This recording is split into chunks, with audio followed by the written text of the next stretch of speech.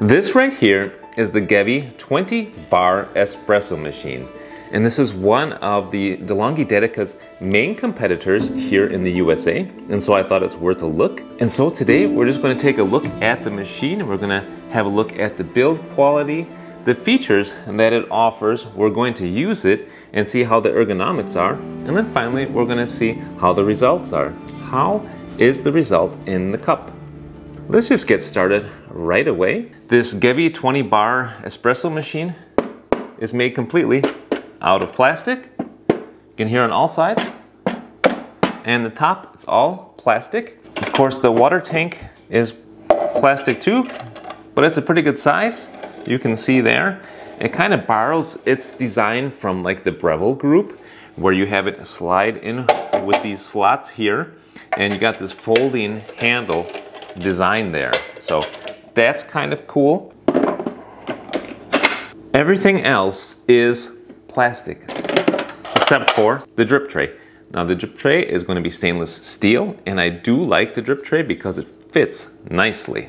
You're also going to notice that it's got here a float, so the float will go up, letting you know that this needs to be emptied. And what's really interesting about that is that this machine right here offers a feature that the Dedica doesn't. And that is, you'll see some water exiting out of here. After you steam with this machine, it cools down the boiler automatically. That is a really neat feature.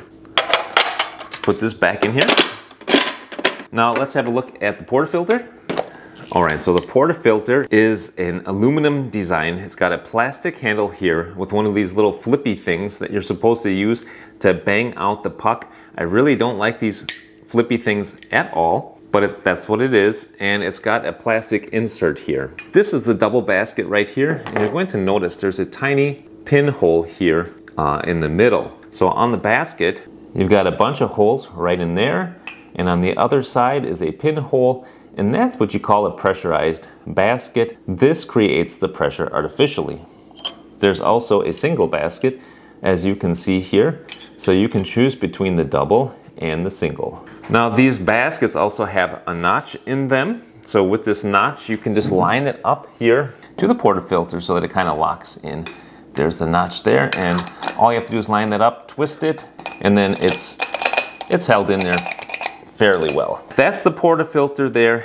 It is what it is, aluminum and plastic together with a pressurized basket. Important to mention is that this is a 51 millimeter brew group, just as Delonghi uses 51 millimeters. However, it's not completely compatible, so you can't use the same aftermarket parts. Now on the side here, you've got a switch. So in the middle, the machine doesn't do anything at all. And in this position, you're in coffee mode. In the other position, you go to steam mode. Let's turn the machine on and see how long it requires to heat up.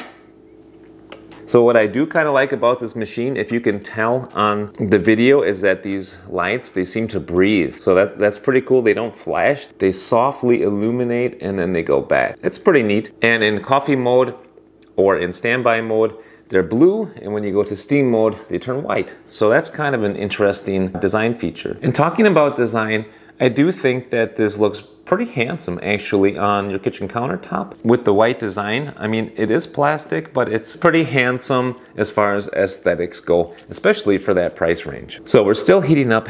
I guess what we might as well do in the meantime is load up our portafilter.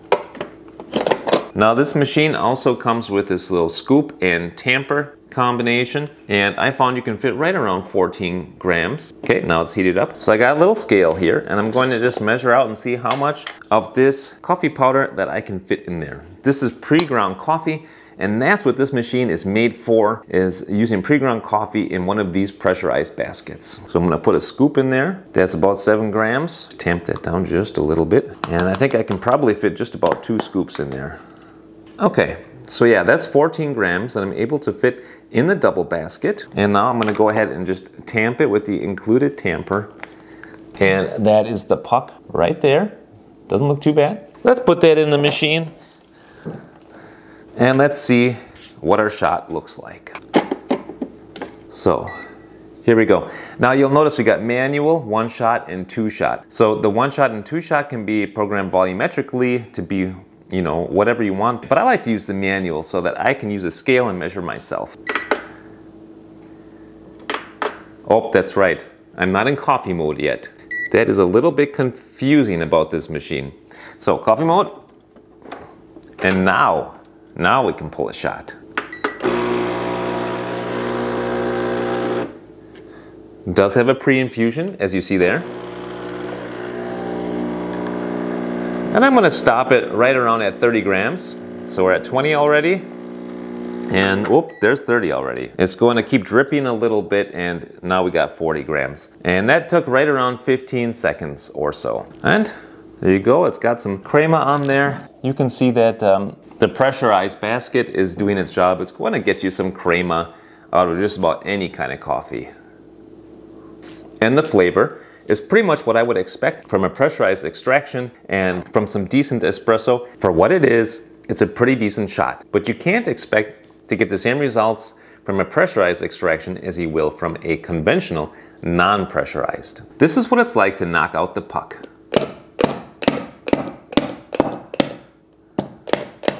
There we go. Now it's out. Getting value from this video? Please take a moment to like and subscribe. Let's go ahead and try the milk steaming capabilities of this machine. And I would say that is one of the strong suits of this machine. It has got a lot of power. Now when steaming milk, cow's milk is the easiest. The fatter the better, and the colder the better. That will give you more time to texture the milk. So I'm going to fill this pitcher about halfway and let's get started. And here's one more tip for you to make steaming milk easier, silkier, and to have less cleanup. Just remove the panarello. You don't need that.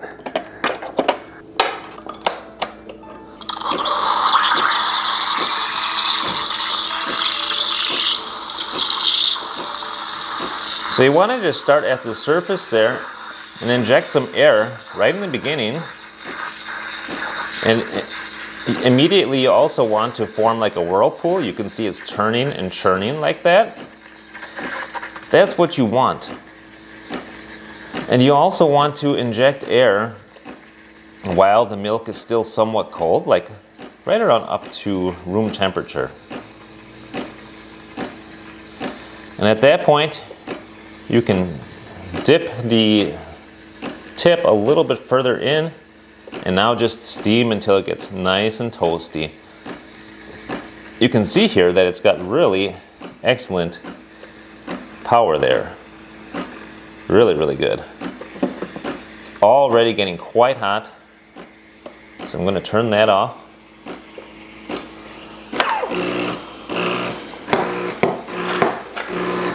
And wipe off the steam wand right away. You got to do that. Now let's go ahead and pour ourselves a cappuccino.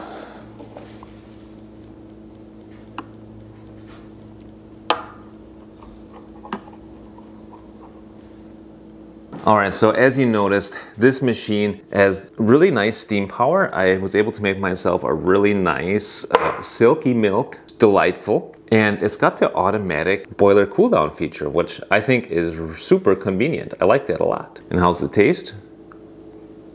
It's a good cappuccino because the milk is frothed to be nice and silky, nice and hot, mixed together with the espresso. That makes a nice cappuccino. Let's do one more thing and try this with a non-pressurized conventional basket. So I made this one myself. I have not found an aftermarket bottomless portafilter for this machine, which is too bad. But I'm just gonna load this up and let's see what it looks like. All right, so now I'm gonna try to put in about 15 grams of freshly ground espresso here. And I'm going to use my WDT tool to just kind of mix it up like that. Distribute the grounds a little bit better. Any clumps, get rid of those. Yeah, just do that. Give it a couple taps. I got my 51 millimeter tamper right here. So I'm gonna just go ahead and tap that. Excellent. So let's see what our shot looks like here in a conventional espresso extraction.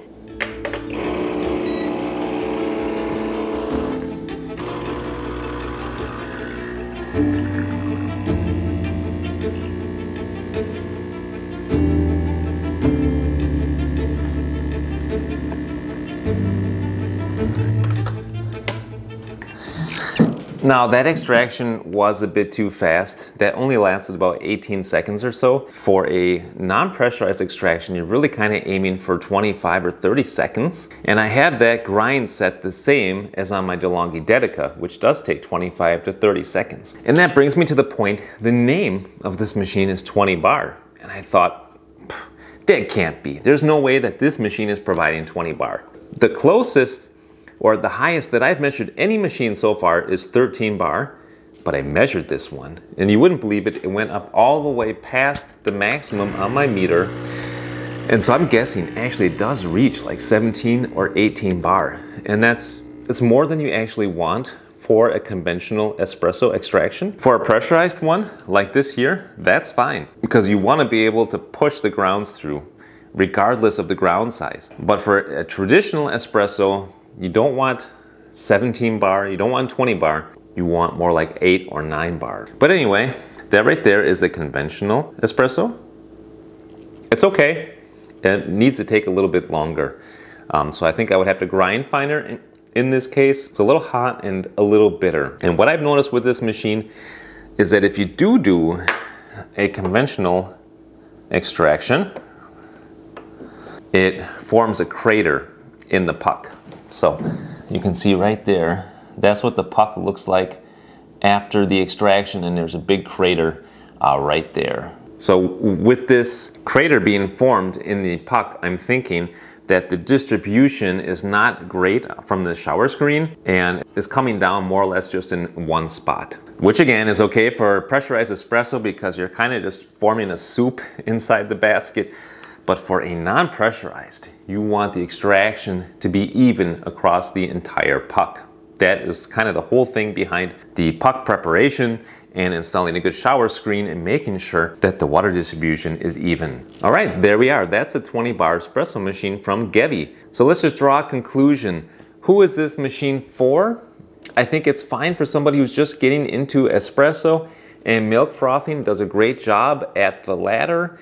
And for the former, if you don't want to buy a grinder yet and spend all that money, you can just get this pre-ground espresso like this and use this machine and really kind of just get started into the hobby and see if you like it. So for that person, it's great. For a person that wants to get more into the conventional espresso side of things, do the puck prep, do a proper grind, and get fresh beans, then you might want to pass this machine up. And as far as the longevity of the machine is concerned, I really can't say anything to that because I've not had it that long. It is mostly made of plastic, but the design itself, the ergonomics, it's pretty good. All right, guys, I hope that this video is helpful for you. And if so, give it a like. Check out my other videos. If you like what you see, subscribe to the channel. It's totally free. And until next time, I say happy coffee drinking and happy espresso drinking. Bye now.